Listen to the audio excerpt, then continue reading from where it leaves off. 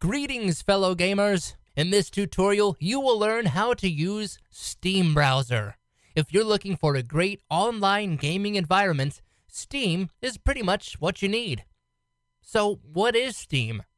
What Amazon is for the book market and eBay is for global purchases, Steam is for games. A platform to get yourself all loaded and plugged into the gaming world with thousands of games, massive multiplayer features, and a gaming community that's about 13 million players strong. In this online environment, you can purchase your games, create and sell them, rent them to others, and of course, interact with other fellow gamers. You can, of course, download and use certain games on your computer without running the Steam browser, but you would be missing this highly interactive and participatory gaming experience. Steam browser runs on anything: PC, Mac, Linux, and there's also a plugin for the mobile world with limited but convincing functionality. Check out their latest app in the App Store. Mobile platforms aside, we get the Steam browser from their webpage, steampowered.com. The site automatically figures out your system and offers you the right download. Install and run Steam on your computer to access the Steam browser environment. You will have to create an account when you log into the platform, so take your time to define a username, a password, and an email where Steam can send you messages. Once inside, you can buy your games from the store, access your games library, either bought or free to play, and connect with other people in the community. Let's see who you are here. Your profile is achievable from the upper right menu, right under your name.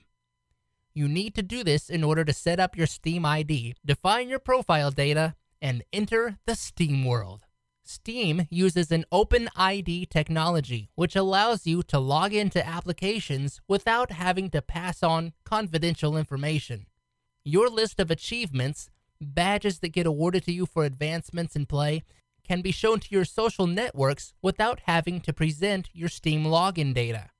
Your profile is an important place because it's the page that allows you to add your own games, even the ones that you didn't get through Steam, or to activate the various Steam game licenses. For that, click and add a game menu in the lower left corner. We'll take the first dive to the store. Wow! Look at that! It feels like being a child again. That's what the Steam browsing experience is all about. One interesting section of the store, if not all of them, is the Steam Greenlight feature, which has users pledging for the creation of games. If you've ever wanted to influence what game you will be playing tomorrow, you can make a contribution today on any of the choices presented by the game makers.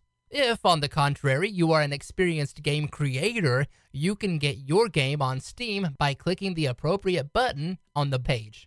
The next item in your Steam browser menu is Library, which contains all your games and game-related data, and which you can easily transport from one place to another by simply installing the browser on various locations. The library will remember all your transactions and even show you the items that you have received as gifts. The last item available to you is the Community menu that we invite you to explore. If you are a fan of any of the Steam games, there are chances that you will find people with the same interests as yours in the discussion area. If you want to trade any of your gaming properties, you can access the market area. The workshop is an interesting feature as it allows users to create mods or modifications to their favorite games and share them.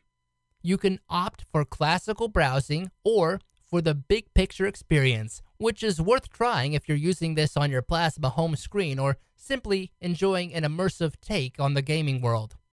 Give it a try. You might not want to come back to real life after all.